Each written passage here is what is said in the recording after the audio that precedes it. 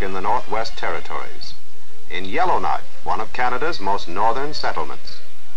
Originally, it was a tent town, a jumping-off place for prospectors and trappers. Most gave no thought to settling down, making a permanent home on these subarctic rocks.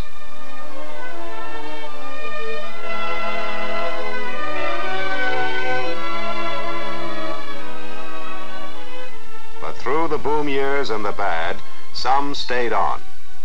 And 10 years ago, on a sandy plateau 2 miles from the rock, they laid out an entirely new settlement, a town of paved streets and cement sidewalks, with a municipal water system, electricity and telephones.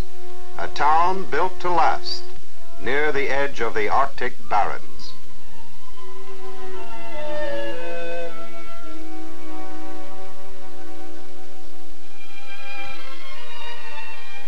They took a chance when they built the new town. Would people stay here to bring up their children and live a normal life? Streets of tidy homes with lawns and gardens now give part of the answer.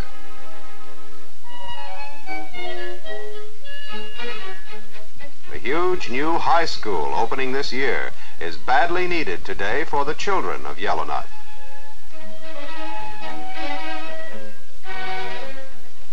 A system of heating all domestic water to keep it flowing during the Arctic winter overcame many difficulties.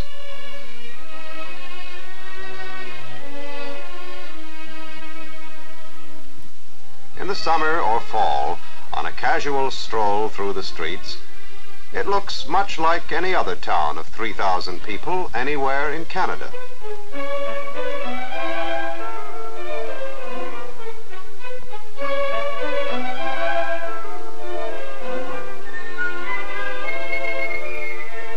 Years ago, there were no buildings in Yellowknife. People lived the year round in tents, and everyone was a prospector. There was a boom in mining and depression in the provinces, and the bush pilots had finally established the aircraft as dependable transport. In 1938, there was more air freight carried north from Edmonton than was lifted in the whole of the United States.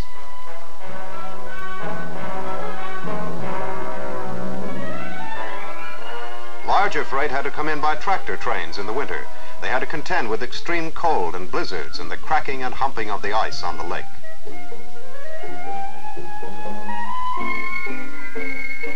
Many men came from the Peace River country in boats built by themselves. They were followed by the first of the stern wheelers. The first claims gradually became mines. The greenhorns and tenderfeet, the farmers, accountants, and clerks became prospectors and miners and grew to like the free and easy life of the North.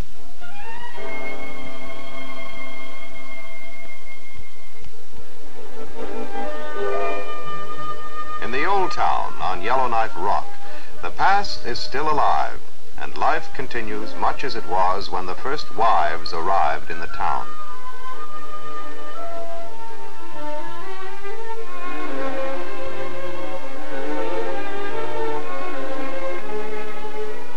Many of the old-timers prefer to stay here, closer to the easygoing frontier life they'd come north to find in the first place. Here are still the trappers and prospectors, and the talk is still of exploration and gold strikes and new finds in the wilderness.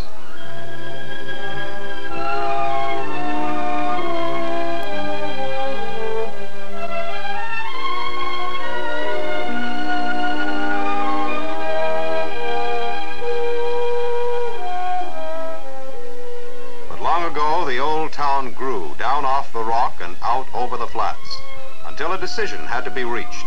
Where was it going from here? Town Councillor Ted Williams was involved in that decision. After the war, when the second boom started, it was found that the old town became inadequate to handle the business, and there was not the terrain there is not very good for residential purposes. And it was decided by the government to plan and build a new town, which is the present town site of Yellowknife.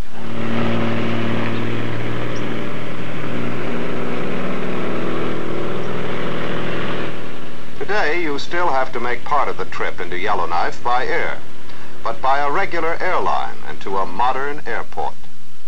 And down at the old waterfront under the rock, the Fokkers, Fairchilds, and Moths have been replaced by beavers and otters. Modern planes, and in greater numbers than before, because Yellowknife has remained the flying center for an expanding northern district.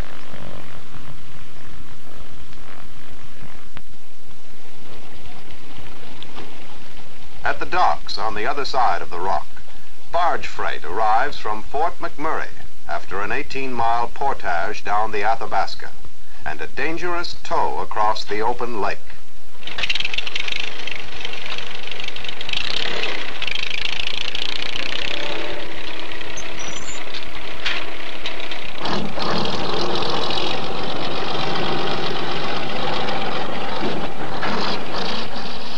Sometimes the barges piggyback truckloads from Hay River on the other side of the lake, the end of the highway from Grimshaw, Alberta, almost 600 miles to the south.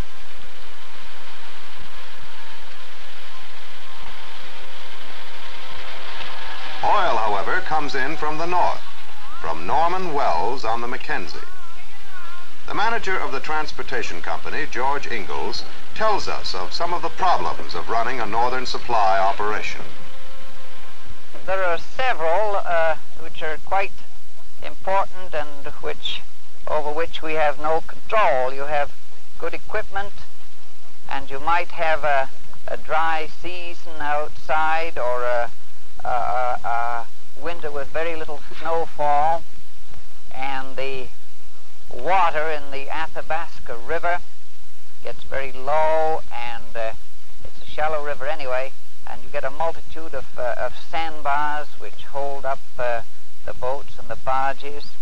The season on an average into Yellowknife is I would say the 12th to the 15th of June when the first barge comes in, and the last one goes out the 15th. That gives you about 3.5 months, not much more. And when the barges come in, we take no cognizance of 8 to 5 or anything like that. We just unload them, and sometimes it's midnight, sometimes it's 2 o'clock in the morning, and Saturday afternoons and Sundays, they just don't mean anything to us. There's just so many days, and all days are alike when it comes to unloading the cargo. One man who believed in the growth of Yellowknife from the start was Martin Bodie.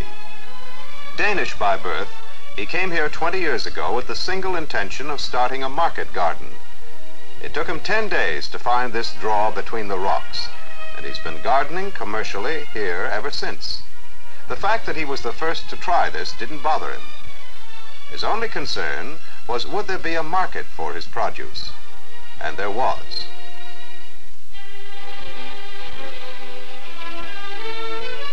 The season is short, but the summer days are long. Martin Bodie is one of the few who came north because of the climate, because he liked gardening and he liked water. But for most, the mines are the center of existence, the only reason for the town. The big ones are Consolidated Mining and Smelting, and the giant Yellowknife.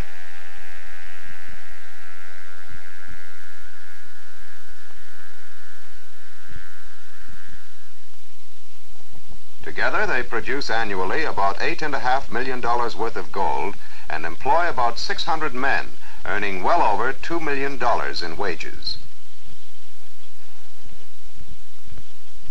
Murray Pickard, manager of the Giant, tells us some of the changes he's seen in the town since he first came.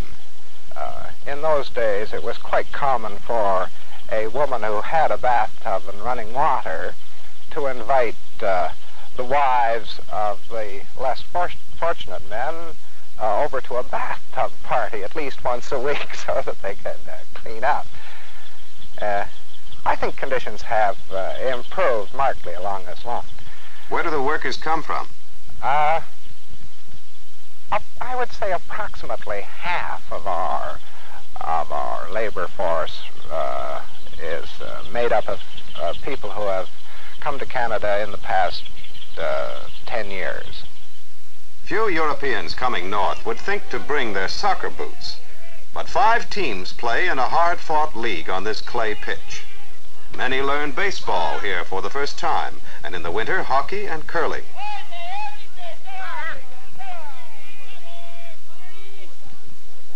Many come expecting isolation and fall easily into the Yellowknifers' full acceptance of air travel. There are 2 full-time travel agents in town, and the people are used to going anywhere on the continent for their holidays. Many came for only a couple of years' work. Others have always been here. Native Canadian or immigrant, in one sense they are all new citizens. They are members of a town which has only been incorporated for 4 years. The mayor this year is Ted Horton. I am, however, only the 4th mayor that Yellowknife has ever had, even though we celebrated our 21st birthday this summer in 1958. Because before we had a mayor, the town was governed by an administrative council, a good many members of whom were appointed. And it was only within the last 6 years that we obtained the privilege and the responsibility of having a fully elected town council in Yellowknife.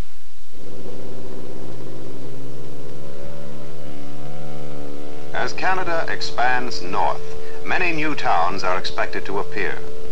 The physical problems of building and servicing can be met, but the question most often asked is, what will the life be like? Yellowknife gives us something of the answer.